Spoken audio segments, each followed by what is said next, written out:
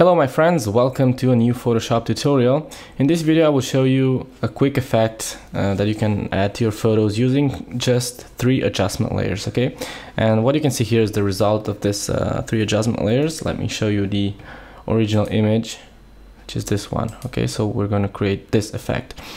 With these 3 adjustment layers you can use exactly the same settings to other photos. So you can see this other example here, before and after, and this one as well, before and after. Now the good thing about this technique that I'm going to show you is that you can change the settings here, because we're going to work with adjustment layers, so we can change the settings here to make the image look however we want. So I hope you will like it, and let's get started.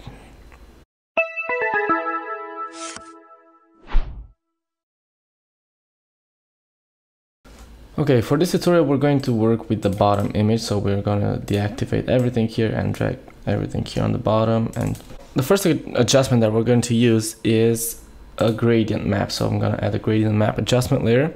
I already have a tutorial explaining how gradient maps work, but basically what you do is remap all the colors of an image based on their luminance. Okay, so we're going to use this default gradient. If you don't see this gradient, just click this icon here and choose reset gradients, and choose this orange to purple color and click OK.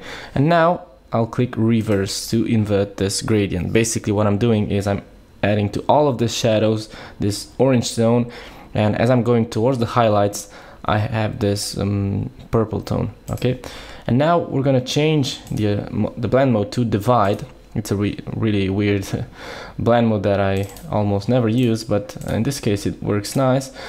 And we have to drop the opacity a lot here to about 15%. And what you get with this is, you can see it makes the image a bit brighter, and on the shadows we have this purple tone, bluish tone, and also we have some yellow on the highlights there, you can see. Now the next adjustment that we're going to add is a curves adjustment, and here we have to dive into the channel. So click this drop down and go on the blues, and the only thing that we're going to do here is select this bottom left for the absolute shadows here and add an output of 22. Okay, and that way we add a bit more blue on the shadows and we add less and less blue as we go towards the highlights. And we're going to do the same for the greens, 22 for the output, and for the red as well. Select this bottom left point and add an output of 22.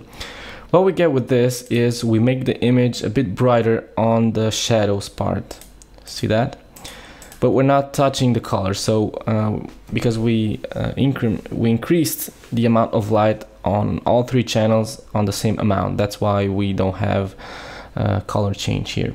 We can also change the RGB here. Now this depends on your image, so if your image is too dark, just add a bit more of light if you want, or change the highlights, whatever you want. For this particular image I'm gonna drag this slightly higher. Okay, see the before and after.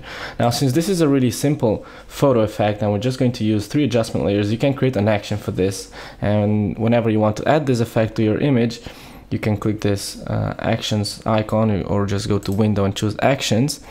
And here what you need to do, I have a folder of my own here on PSD Box. Just create a new action, give it a name, or you can put it on a folder if you want to. You can assign a function key, so for example you can choose F3 and click the shift and command, and whenever you make that keyboard shortcut you apply this action.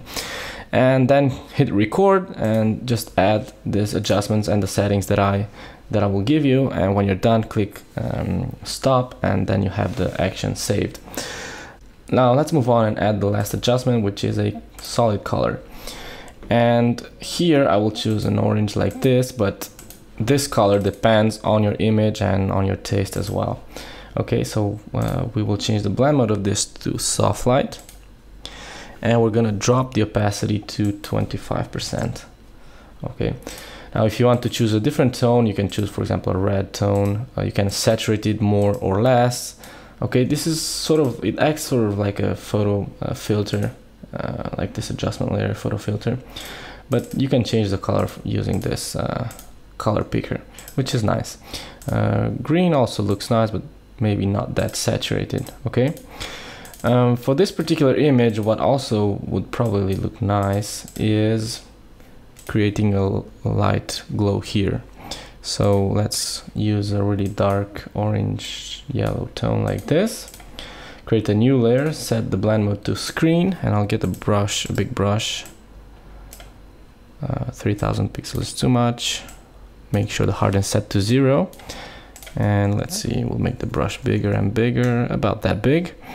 Opacity and flow of the brush 100%, and just click once there. I want it a bit brighter, so I'll choose a more saturated and brighter tone and click again there. And that's my light glow. Okay, now I want to show you the same effect that I just created with another photo. So I'll just drag it on top and activate it, and you can see it looks nice. Maybe this light glow is not looking good for this particular image, but the effect looks nice. If you want to change the tone, simply double click on the color fill and give it a warmer tone or something like that. If you don't want as much color as I have here, simply drag this to the left to the saturated, and that's it. And if you set this to black, you will have no effect because we're using the screen blend mode. The higher you go, the more light you add, and the more you go on the right, the more saturation you get on your tone. Let's leave it to about here and less saturated, like so. Okay, and this was the before, and this is the after. And that's it. This was a simple photo effect that I wanted to show you. I hope you liked it, and see you next time.